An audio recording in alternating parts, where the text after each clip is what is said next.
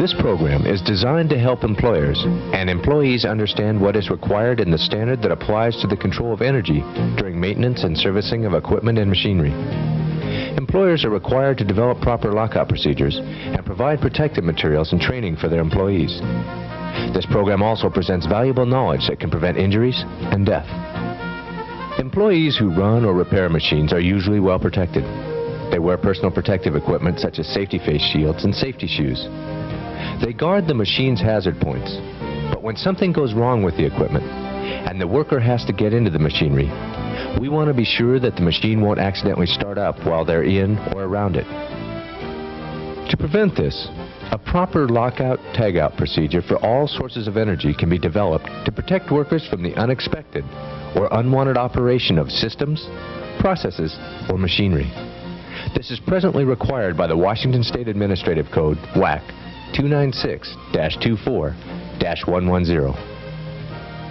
Lockout is more frequently thought of in connection with electrical switches, because that's where they're commonly used. However, lockout tagout systems shall be used to inert all energy. The lockout program shall address all types of energy. The WAC standard requires the following sources to be locked out: electrical, mechanical, hydraulic, pneumatic, chemical, thermal, gravitational, and stored energy for all of these. The present code requirements identify certain conditions that do not come under the lockout tagout program. These conditions are normal production operations unless personnel exposure exists as a result of the removal or bypass of a guard, or having any part of an employee's body in the point of operation of a machine, or any associated danger during a machine cycle. Work on cord and plug connected equipment, provided that all energy is controlled by unplugging the equipment from the energy source, and the plug is under the exclusive control of the person performing the service. This means the person must be in possession or within arm's length and line of sight of the cord and plug, or locked out. Hot tap operations involving transmission and distribution systems such as gas, steam, water, or petroleum products. Construction, agriculture, power transmission, and other industries will comply with their existing vertical standards. That standard will be supplemented as necessary to meet the full requirements of WAC 296-24-110. The lockout tagout program requirements will include a written program, a statement of intended use, the classification of personnel involved, the training of personnel, the knowledge of lockout tagout devices, the enforcement of procedures, and the inspections of the system.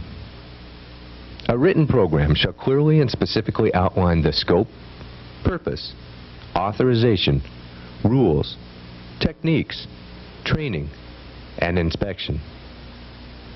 Program elements utilized for the control of hazardous energy and the means to enforce compliance include, but are not limited to, the following: a specific statement of the intended use of the procedure, specific procedural steps for shutting down, isolating, blocking, and securing machines or equipment to control hazardous energy, specific procedural steps for the placement, removal, and transfer of lockout or tagout devices and the responsibility for them, specific requirements for testing a machine or equipment to determine and verify the effectiveness of lockout and tagout devices and other energy control measures.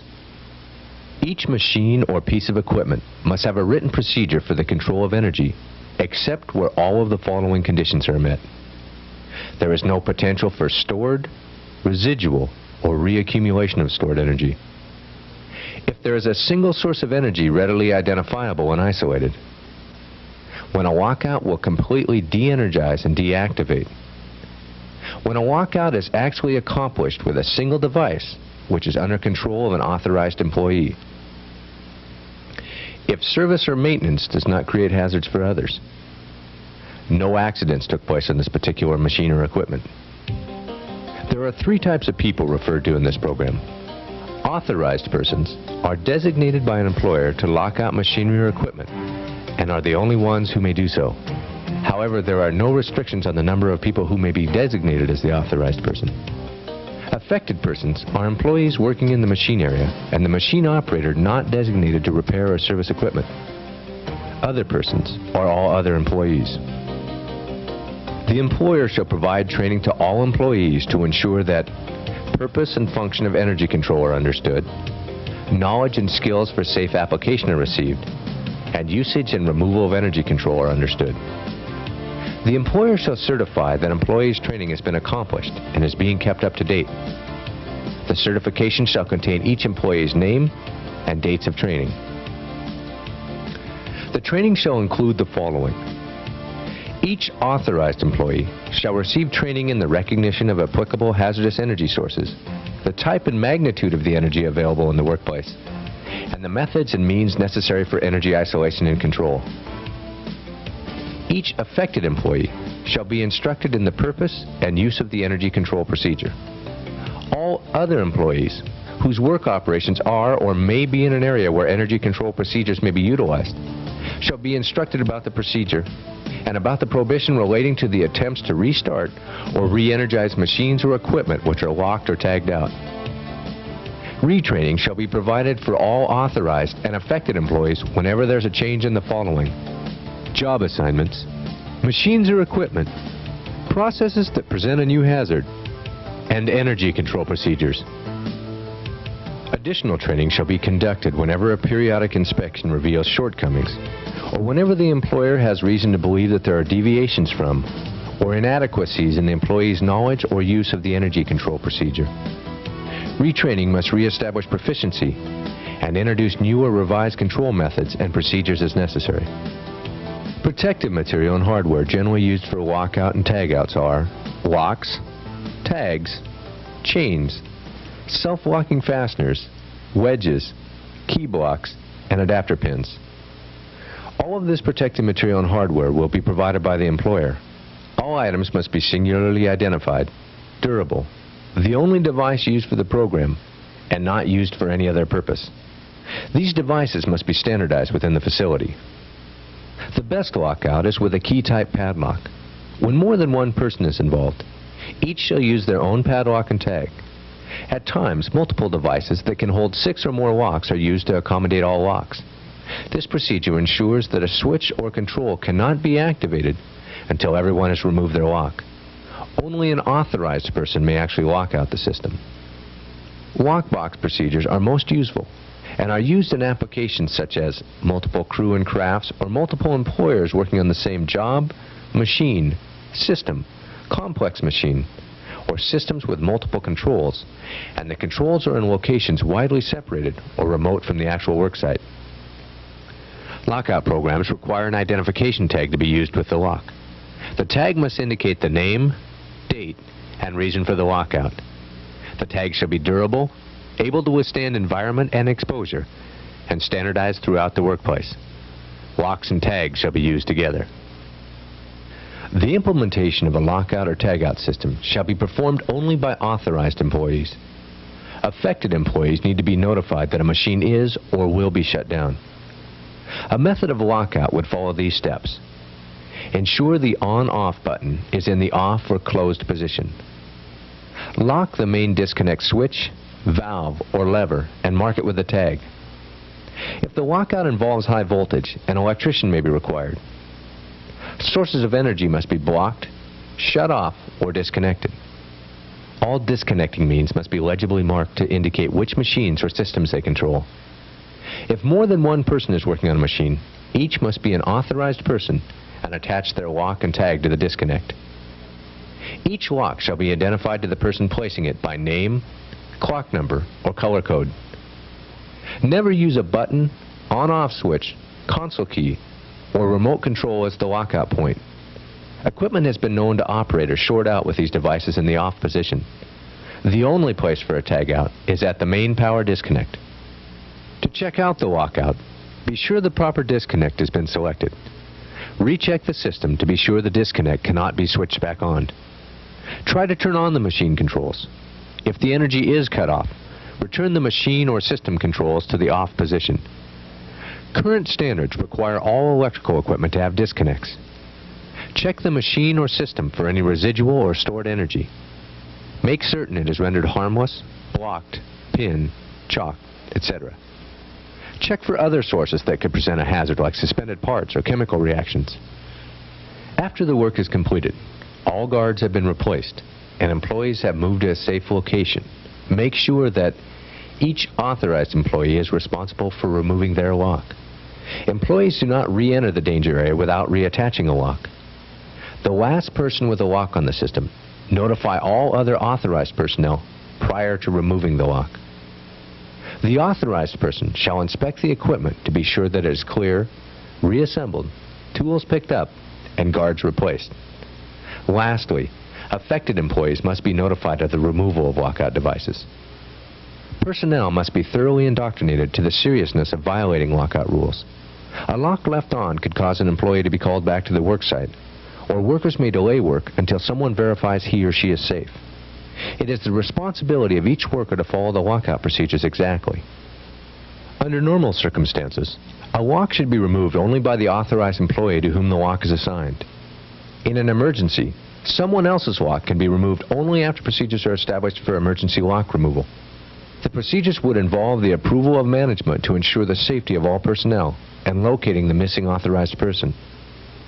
The plant manager or designated person shall be responsible for cutting the lock. The missing person must have knowledge of the removed lock before resuming work. The supervisor should be responsible for properly executed departmental lockouts and the adequacy of the lockout procedure. When changing shifts, the relief person will attach his or her lock prior to the relieved person's lock being removed. The disconnect will always be protected during the procedure. Locks are a way to immobilize unattended vehicles or construction equipment during servicing or repair. Key removal from the ignition switch of motorized vehicles or equipment is one method of a lockout. Lockouts are used to control such things as fluids and gases, and also on valves. Sometimes chains are also needed to implement the lockout. To isolate tanks or other confined spaces fed by piping, close the supply side valve to relieve the pressure. Insert a blank in the flange, and it should be locked in to prevent unauthorized removal. Drains and vents may be required to prove a lockout. Additional lockouts may be required to isolate the flange prior to blank removal to prevent against escaping fluids or gases that can cause considerable injury. Vent and bleeders should be installed in all lines behind the primary control valves in piping containing hazardous materials and make sure they're locked open. Personnel working with hazardous materials should always wear personal protective equipment. The employer shall conduct a periodic inspection of energy control procedures to ensure the procedural requirements of the standard are being followed. The inspection shall be at least annually by an authorized employee other than the one utilizing the energy control procedure being inspected. All deficiencies must be corrected. Certification of the inspection should include the identification of the machine or equipment, date of inspection, employees included in the inspection, and the person performing the inspection. There may be occasions when you must run a machine under lockout procedures. Some of these conditions are while making final adjustments, removing production materials, or threading in carrier belts and ropes. Extreme care must be taken at these times. When testing, positioning, or performing running adjustment procedures, and where lockouts are temporarily removed, the following sequence must be followed. First, clear the machine of tools and equipment. Remove employees from the area. Energize. Test or position. And lastly, de-energize all systems and reapply energy control measures. When lockout or tagout is required by an outside contractor, the on-site and outside employers must inform each other of their respective lockout or tagout procedures. The outside employer shall assure that all outside personnel shall comply with all the requirements of the on-site employer's lockout tagout control program. Any deviation is not permissible without specific prior approval of the on-site employer. An employer may use a tagout system in lieu of a lockout system, provided the following conditions are met. The tagout device is attached to where a lockout would have been. The employees receive additional training. The tagout must provide the same level of employee protection as a lockout. This requires additional monitoring to ensure lockout tagout is not bypassed or overridden. Additional isolating measures are needed to remove the circuit element, locking of control switch, opening of additional disconnects, or removing a valve or handle. The special requirements that these tags must have are that they must be attachable by hand, have a self-locking tie which is non-releasable, and have a minimal locking strength of 50 pounds, which is at least equivalent to a one-piece, all-environment tolerant nylon cable test. The employee applying the tag must be identified on it. The tag shall give warning against hazardous conditions such as do not start, do not open, do not close, do not energize, or do not operate. Refer to WAC 296-24-140. Employees must be trained in the limitations of tags. They must understand that tags are warning devices only. They must not be removed, bypassed, or ignored. They must be legible and able to withstand environmental conditions to which exposed. Tags must be securely attached to avoid being inadvertently or accidentally removed. Tags may evoke a false sense of security, so employees must not disturb them unless they are the authorized person. A lockout or tagout is an easy way to prevent unauthorized use of equipment. It's also a good idea to use a lockout at home to keep children away from power tools. The lockout tagout program can be a nuisance, but with total compliance at all times, it can prevent injuries, save lives, and prevent damage to property.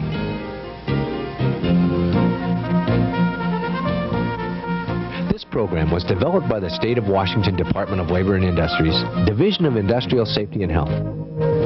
It's one of the many programs the division has to offer employers and employees to help them establish a safe and healthful workplace. For further information about this subject, call your local Washington State Department of Labor and Industries, Division of Industrial Safety and Health, Consultation Services.